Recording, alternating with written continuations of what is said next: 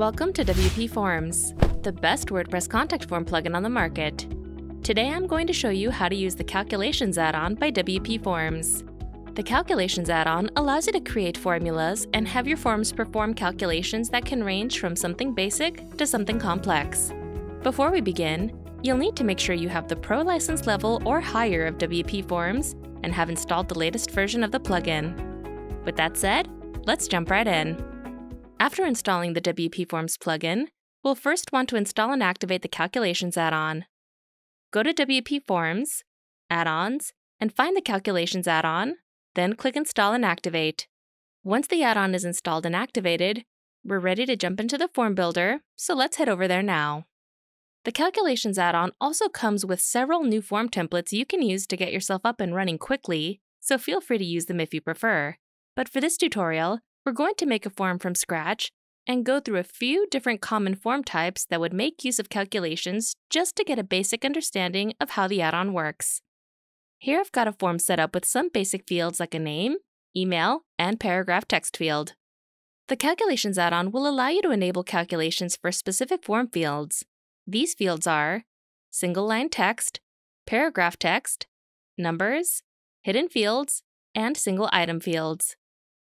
When you click on any of these fields in the form builder, you can go to the Advanced tab to find a toggle called Enable Calculations.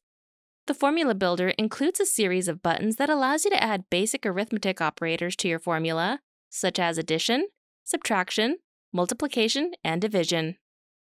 You can also add operators like parentheses to enclose parts of the formula that should be calculated first.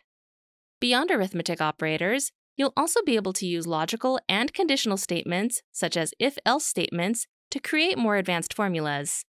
These are the comparison operators you can use with the Calculations add-on: equal to, not equal to, greater than, less than, greater than or equal to, less than or equal to. Additionally, you can also use the following three logical operators to create multiple expressions: and, or, not. When writing a formula, the Calculations add-on also has an autocomplete feature that can suggest fields, functions, and operators while you're working to give you a little bit of extra help. You can also click on the Expand Editor button to expand the formula builder to give yourself more room when typing. When you've finished writing out your formula, you can click on the Validate Formula link at the bottom of the text editor to make sure your formula is correct and will work properly. If there's a problem, a pop-up will appear letting you know what the mistake is and what line the mistake is located on. We strongly recommend that you check out our Calculations formula cheat sheet. You can click on the cheat sheet link on the top right corner of the formula builder to open a new tab that will take you to our doc, which includes a complete list of all the operators, variables, conditional statements, and functions that are allowed when creating calculations. Now that we've covered the basic functions of the formula builder and what operators you can use, let's get started with our first example. I want to create a form that will tackle a pretty common scenario. On my form, I'm going to be selling t-shirts, and I want the customer to be able to specify how many of the shirts they want to buy. What I want my formula to do is to multiply the cost of the shirt by the quantity they want. For this scenario, I'm going to add a multiple item field to my form and change the labels and prices accordingly. Next, I'm going to add a numbers field and rename it quantity so that users will be able to manually input how many shirts they want to purchase. Finally, I'm going to add a single item field and change the label to total. The reason for this is because the total field doesn't support calculations, so I'm going to create the formula in this field instead, as it can still serve the same function. Additionally, the formula needs to be created in the field that's going to display the end result. Now that my fields are set up, I'm going to click on the single item field, which has been relabeled as total, and I'm going to click on the Advanced tab and click on the Enable Calculations toggle. In the formula builder, you'll want to create the following formula: the item amount in the multiple items field multiplied by the quantity. To do this, click on the Insert Field button. As you can see, you'll see two multiple item options on this list. In this example, you'll want to select the option called Multiple Items Amount because the dollar amount assigned to the selected item is what we want multiplied by the quantity entered by the user. When the field is added to the formula builder, it'll be represented by this symbol and a number. The number here is actually the field ID for the field you're selecting. In this case, this is the field ID for the multiple items field. Next, either type in or click on the asterisk symbol to add in the multiplication operator, and then click on the Insert Field button again and select the quantity field. Since this is a pretty straightforward and simple formula, you can click on the Validate Formula link to make sure it's been written correctly. If you see the green check mark appear, your formula is good to go, and you can click on the Preview button at the top of the form builder to test out your new calculation form. The next example is going to add to what we just created. This time, I want to also add the cost of shipping to my formula so that users will see a complete total at the bottom of the form, one that includes the cost of the item multiplied by the quantity they specified and with a flat shipping rate added to it. To do this, I'm going to first add another single item field to my form and change the label to shipping cost. Then, I'm going to click on the total field again to write out my formula. To build this formula, I'm going to take my existing formula and wrap it in parentheses because I want the item cost multiplied by the quantity to be calculated first. Outside of the parentheses, I'm going to add a plus or addition operator, and then click on the Insert Field button to add the shipping cost field from my form. Next, I'm going to validate my formula, and since everything looks good, I'm going to save my changes and preview the form to make sure the calculation is working as it should. As you can see, the form is calculating the cost and quantity of the item and adding the flat rate shipping cost on top of it.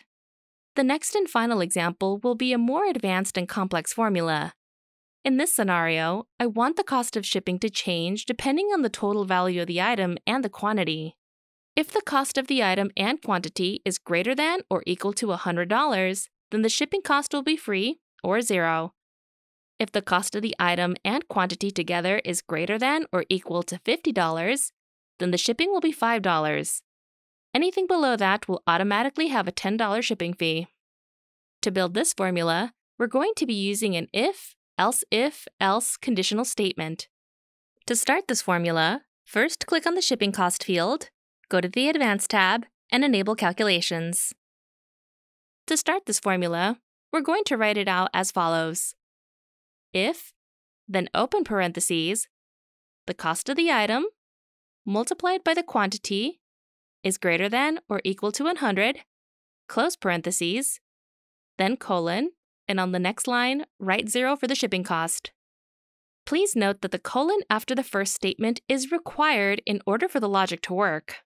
So this statement is basically telling the form that if the total cost of the item multiplied by the quantity is greater than or equal to 100, then shipping is 0 or free. In the next line, we're going to write our second statement.